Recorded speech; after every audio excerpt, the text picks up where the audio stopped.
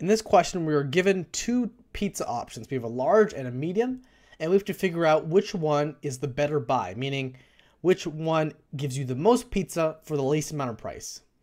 And so here, the large pizza has a 16-inch diameter for $12, and a medium pizza has 8-inch diameter for $4. And kind of just a step back in terms of actual real life, the diameter is the measurement they give you at the pizza shop. So when they say a 14-inch pizza, that means the diameter of the pizza is 14 inches.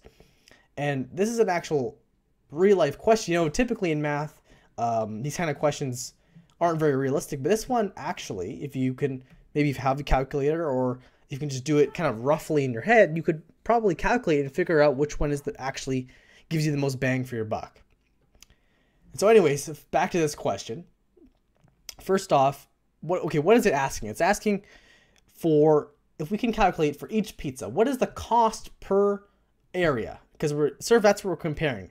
Cost per area for each pizza, and then see which one costs more or less, and the one that costs less is going to be the better buy. So for the first pizza, let's calculate the area. We're given its diameter. That's the large. It's 16 inches. And we know the area of a circle, the formula is pi times r squared, the radius squared.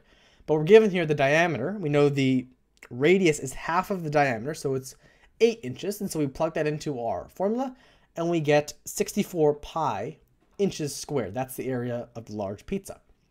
And so to calculate, I want to calculate price, dollars per square inch. So I'm going to divide the price, $12, by the square inches. That gives me, in exact form, it's 3 over 16 pi. Approximately, it's 6 cents per square inch. So that's for the large pizza. How about for the small pizza? Here, again, it's a pizza of 8-inch diameter. And so if we take a look at our area, it's pi times 4 squared, because the radius is half the diameter. So that gives us 16 pi inches squared. That's the area of the pizza.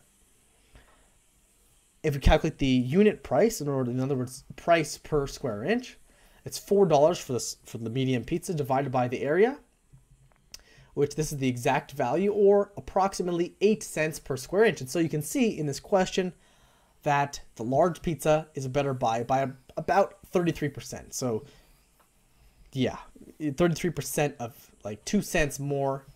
So, but if you are buying multiple pizzas, that will add up, and you'll have some serious pizza savings. So that's a kind of an interesting question that may actually have some real life applications.